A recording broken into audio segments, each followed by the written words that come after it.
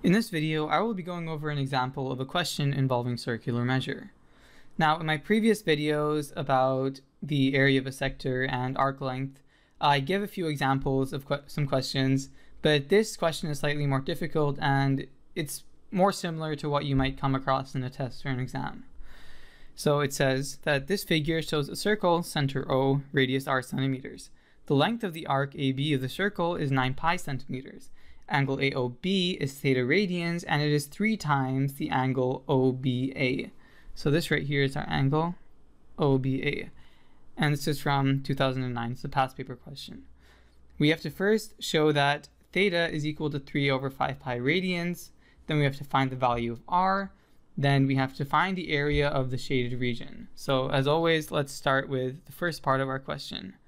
We have to show that theta is equal to 3 over 5 pi radians. Now, in order to do this, let's look at what information we have on theta. So angle AOB is theta radians, and it is 3 times larger than angle OBA. Let's call angle OBA angle X. So we know that theta is 3 times angle OBA, or 3 times X. So theta is 3 times as large as X. Now let's zoom in a bit on our diagram to see what else we can tell about the value of theta. Well, we know that since this value is r and this value is also r, that we have an isosceles triangle. And what this tells us is that this angle over here on this side of our triangle will also be equal to x. And what do we know about triangles? Well, all of the angles of a triangle add up to 180 degrees. So theta, our value for theta, scroll down, plus our value for x, plus our value for x is equal to 180 degrees, which we can also write as pi radians. Now we can rewrite this as theta plus 2x is equal to pi radians. Our second equation, which we can also rewrite, is theta is equal to 3x. Now, as you can see over here, we have a simultaneous equation where we have to solve simultaneous equations. So in order to do this, let's get x in terms of theta. So x is equal to theta over 3. Plug this into our equation up here, or this equation actually. So theta is equal to, or theta plus 2 times x, where x is equal to theta over 3, is equal to pi radians. And this is a pi. Just looks a bit odd. So from this we get theta is equal to 3 theta over theta. Add this, or 3 theta over 3, plus 2 theta over 3 is equal to pi radians. 5 over 3 times theta is equal to pi radians. If we bring the fraction over here, we get pi times 3 over 5 is equal to theta. We can write our final answer as theta is equal to 3 over 5 multiplied by pi. And that is exactly what we were asked to prove earlier on. 3 over 5 pi radians is equal to theta. Okay, now let's move on to the second question. Part 2, which asks us to find the value of r, or the radius of our circle. So we're doing part 2. We have to find the value of r. This is pretty simple. We know that our arc length is equal to 9 pi centimeters. So our arc length is equal to 9 pi. We know that theta is equal to 3 over 5 pi. And we also know the equation of arc length, which is arc length is equal to the radius times theta, or the angle of the sector. We can just plug in our values for arc length and theta, so we get 9 pi is equal to 3 over 5 pi times theta. We can cross out the pi on both sides, so no more pi. We get 9 is equal to 3 over 5 theta. Bring over the 5, bring down the 3, and we get 9 times 5 over 3 is equal to theta. This gives us, what's that, 45 over 3, which gives us a value of 15. So R is 15 centimeters. Let's write that down here. R is equal to 15 centimeters.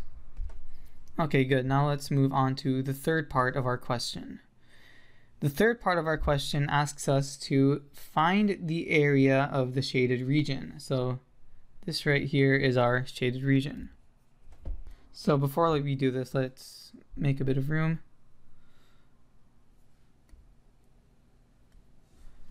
So we have to find the value of the area of the shaded region. Now, how do we do this? Looking at our diagram over here, we can tell that the shaded region over here can be calculated using the area of the sector. So the area of the sector minus the area of the triangle. So that would be this whole entire area minus the area of the triangle, leaving us with our shaded region. So the obvious way to solve this is to solve for the area of the sector, then to solve for the area of the triangle, and to subtract one from the other. So to find the area of the sector, we use our equation. And our equation states that the area, or A, is equal to 1 over 2 times r squared multiplied by theta. And we already know the value of r, and we already know the value of theta. And using this, we can find our answer. So we get 1 over 2 times 15 squared, that's the derived value of r, multiplied by 3 over 5 pi. Now let's take this over to our calculator. That gives us an answer of 212.0575. So we get 212, this is equal to 212.0575, and this is the area of the sector. Now our next step is to solve for the area of the triangle. So let's just, for neatness' sake, let's draw a diagram of our triangle. Once again, we have our two sides, length r, and over here we have our angle theta. And we have to find the area of this triangle. We know that r is equal to 15 centimeters. Oh yes, I forgot. 1 second. This is in centimeters squared. So we know r is 15 centimeters and theta is 3 over 5 pi radians. And in order to solve for the area of our triangle, we want to solve for base multiplied by height. Well, this doesn't look fun, but we still have to do it. So right here we have a 90-degree angle, so we can use Pythagorean Theorem. This angle over here, we can take it to be 3 over 10 pi, because we just cut our original angle in half. Let's clean this up. So 3 over 10 pi is our new angle. The value for half of the base, or this part of our base, is equal to, so SOHCAHTOA, this is opposite over hypotenuse, So opposite over hypotenuse is equal to sine theta. We want to find the value of this. So h times sine of theta, where h is the hypotenuse, not the height in this case. So we get 15 times sine of 3 over 10 times pi. And that's for half of it, so we multiply this by 2 to get the base. And then to find the height, we use a similar approach. So we do cosine of theta is equal to adjacent over hypotenuse, where this is our adjacent side. And we bring hypotenuse over here, giving us h times cosine of theta is equal to a. So the hypotenuse has a length of 15 multiplied by cosine of theta gives us the value of our height. Just remember that this is hypotenuse and this over here is referring to height. And in this case also we should mention that theta is 3 over 10 pi.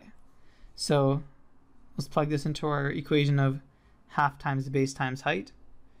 So we get 1 over 2 times 2 times 15 times sine of 3 over 10 pi. And this is multiplied by our height, which is 15 times cosine of 3 over 10 pi. We can cancel this out, and let's plug this into our calculator. To save you a bit of time, I just plugged it in, and this is the answer, 106.993858.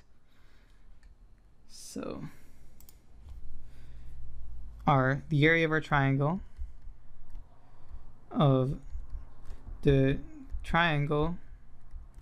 is equal to 106, I already forgot, 106.993858.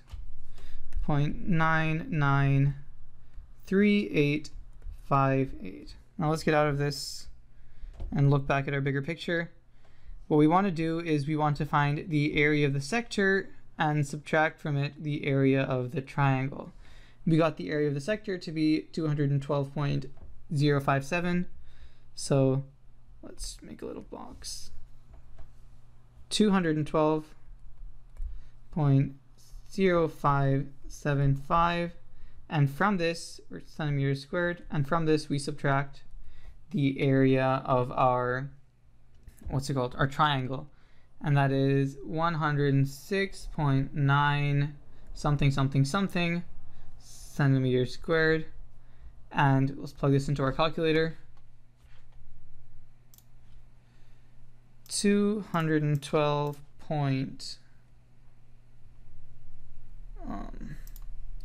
212.0575 minus our previous answer gives us a value of 105.063.